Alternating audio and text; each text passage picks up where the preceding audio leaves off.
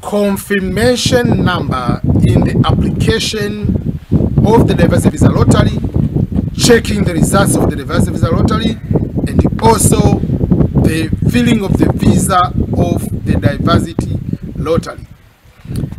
When you apply for the diversity visa, the last process, the last step to make sure that you have successfully applied for the diversity visa is the screen which says in green words success, and then it will tell you you have successfully completed the DV lottery, and then it will give you what we call the confirmation number.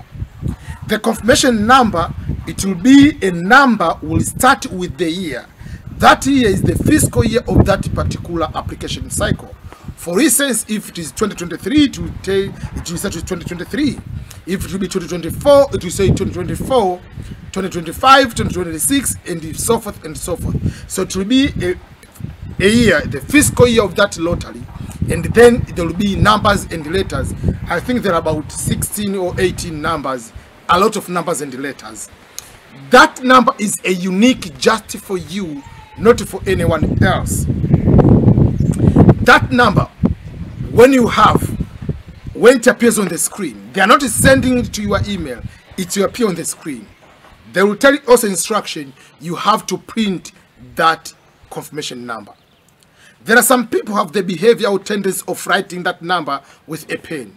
I advise you not to use a pen because it is very likely and easier for you to mistaken the numbers or letters between I and 1, 0 and O, and so forth. So sometimes you might wrongly go and copy that number.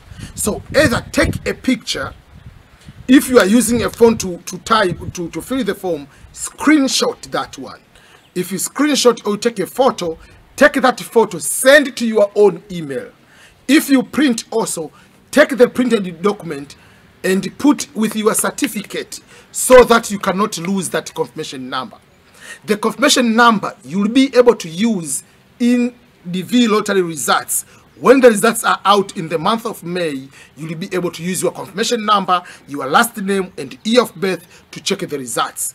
If you are the winner of the DV lottery, again, you will still use the confirmation number when you want to go and start filling the visa form, the DSC 260. You need to have the case number and the confirmation number to be able to access. So confirmation number is not just entering the application, it goes to the results, it goes to the filling of the visa form. So that's why we say don't lose the confirmation number. But in case it happens you lose the confirmation number, you will need to wait until the results are out.